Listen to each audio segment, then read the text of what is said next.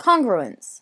Congruence is a word that means that two things are exactly the same shape and size. In this video, we will talk more specifically about congruence relating to triangles.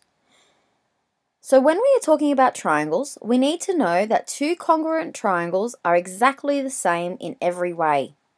Well, how can we tell if two triangles are the same? No, it's not because they both have three sides. When two triangles are congruent, it means that all angles are the same and all sides are the same in both triangles. In congruence, there's a lot of different language. Congruence is a part of geometry, and geometry is full of language that you may or may not be familiar with.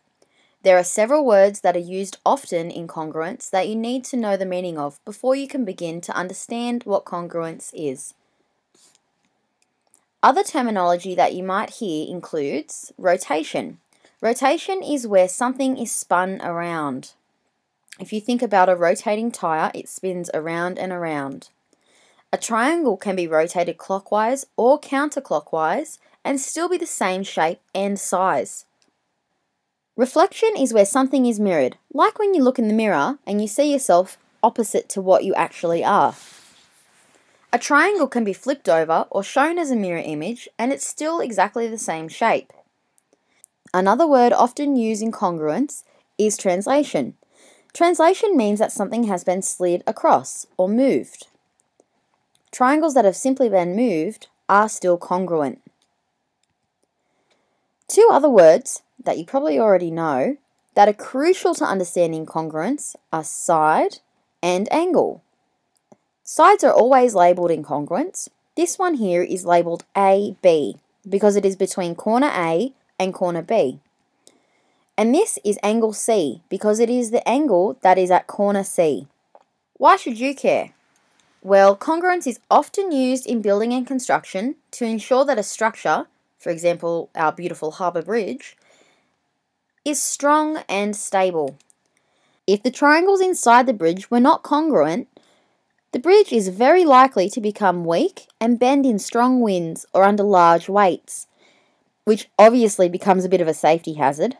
So anyways, we need to learn how to write proofs for congruent triangles, which is basically your written reasoning for why you can see that two triangles are the same. You need to know how to do this because you won't always be able to pop one on top of the other and say, see, they're the same. Let's have a look at these coins for a second. Do you think they're congruent? Are they exactly the same in every way?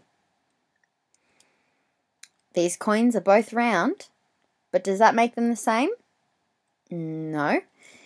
These coins are both gold, and they're still not the same. These coins both have the number 1 on them, but they're still not the same coin. So we can see that we need to have more than one thing in common in order for these coins to be the same. In fact, we might even say that we need to have several things the same in order for them to be congruent. In a moment, you'll have to pause the video to see if you can brainstorm 4 ways to tell if two triangles are the same. But first, here are 2 hints. Use the word side and the word angle. And time to brainstorm. See if you can come up with 4 different ways to tell two triangles are the same or congruent. Press pause now. Alright, now that you've taken some time to brainstorm, let's see if you've come up with the same thing as what the math gods have come up with. One way we can tell if two triangles are the same is if they have 2 sides the same and an angle between those 2 sides the same. It's really important that the angle is in between the 2 sides for this proof. This is called the side angle side proof of congruence. Or in shorthand, remember us mathematicians are very lazy, is called SAS. Let's check out the second way to prove congruence. We know two triangles are the same if they have all 3 sides the same. This is called side side side, or SSS. The third way we can tell if two triangles are the same is if they have 2 angles the same and the side between the two angles the same. This way is called angle side angle. And in shorthand, that's ASA. The last proof that we need to talk about is only for right angle triangles. To prove that these triangles are the same, we need to have a right angle on both. The hypotenuse needs to be the same on both. Remember, the hypotenuse is the opposite side to the right angle. And one other side also needs to be the same. This proof is called right hypotenuse side, or in shorthand, RHS. So that is how we tell two triangles are congruent. Here is a quick summary. You have side angle side, SAS or SAS, where there are two sides and the included angle are the same. There is SSS or side side side or S, which is the same, where all three sides are the same in both triangles. Another way to tell that two triangles are the same is that they have two angles and the included side are the same. So angle side angle. The last way to tell if two triangles are the same is by them having a right angle, a hypotenuse, and one other side the same. This is called RHS for short. Make sure you document these down somewhere to keep. You will need them later. So pause the video and write them down. Alright. Along with the math gods coming up with ways to prove triangles are congruent, they have come up with special ways to write about it as well. It is very important that you set out your work properly with proofs, otherwise they will not be right. This is unlike other math where you can just write the answer. You have to write the proof. The proof is the answer. Let's have a look at an example of that. Here we have two triangles. Let's try and prove that they're the same. Can you see that they are the same? Well, yes, you can, because we can see that the line AC is the same as DF. They're both 5 centimeters. You can also see that the line AB is equal to EF. They are both 6 centimeters. And finally, we can also see that this angle in here, angle A, is the same as angle F. They're both 30 degrees.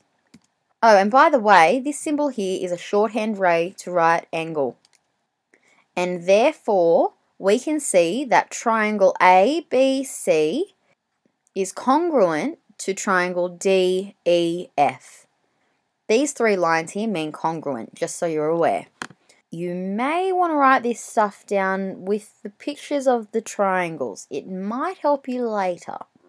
Pause the video if you need more time. If not, keep watching. Here is one more example. What proof do you think we'll need to use to show that these two triangles are the same? But first, remember these little lines here mean that the length of the two lines are the same. AB is the same as DE. So with that in mind, let's see if we can prove that these two triangles are the same.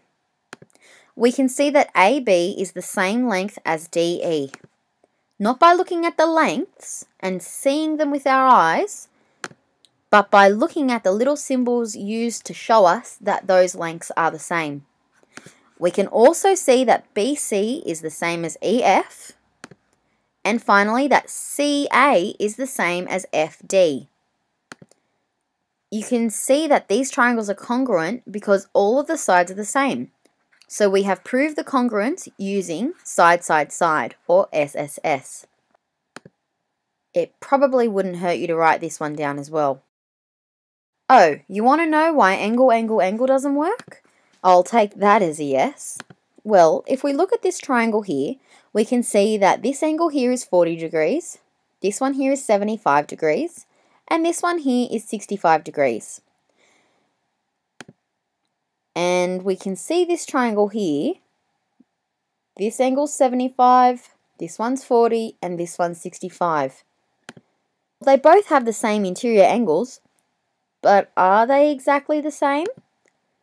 No, they're not the same, you're right. They are very similar, but they're not the same. This is obvious because we can clearly see that one triangle is physically bigger than the other, and therefore the side lengths would not be the same. We can see that this side here is certainly not the same length as this side here. So we know that these two triangles are not congruent. One last thing before you go. In our next lesson, we will have a quiz on this stuff. So make sure you watch this video again if you need to, and make sure you write down any questions you have. P.S. You'll be allowed to take your notes into the quiz, so they better be good.